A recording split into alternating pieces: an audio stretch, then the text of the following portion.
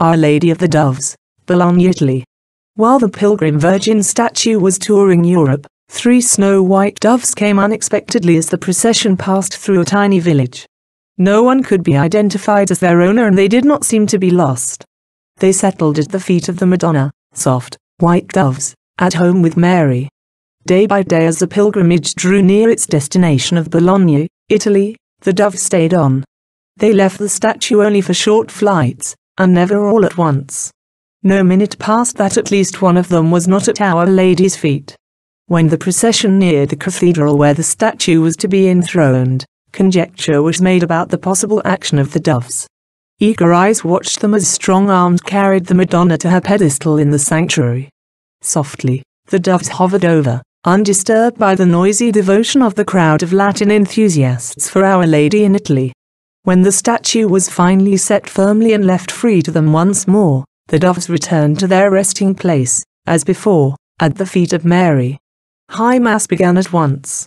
Through all the singing and incensing and preaching, the birds remained, watchful but not alarmed. Only as the Mass reached its climax at the consecration did they stir.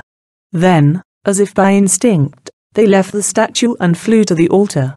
Upon the high crucifix they perched for the rest of the Mass. Then, at the Ite Missis, with one accord they flew from the church and vanished. The doves of Mary had escorted her, Our Lady of the Doves, to the palace of the king. Earthly royalty selects eagles for insignia. Mary, Queen of Peace and Mother of the Prince of Peace, selects doves. This type of incident has occurred several times, at a variety of different locations, in recent history. Amen. Related subject. Previous instruction which the Queen of Heaven gave Venerable Sister Mary of Agreda, 1655.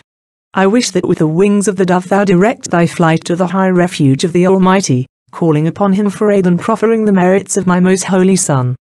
To me also shouldst thou fly for protection, as I am thy mother and teacher, and to thy devoted angels, and to all the rest of thy advocates in the Lord.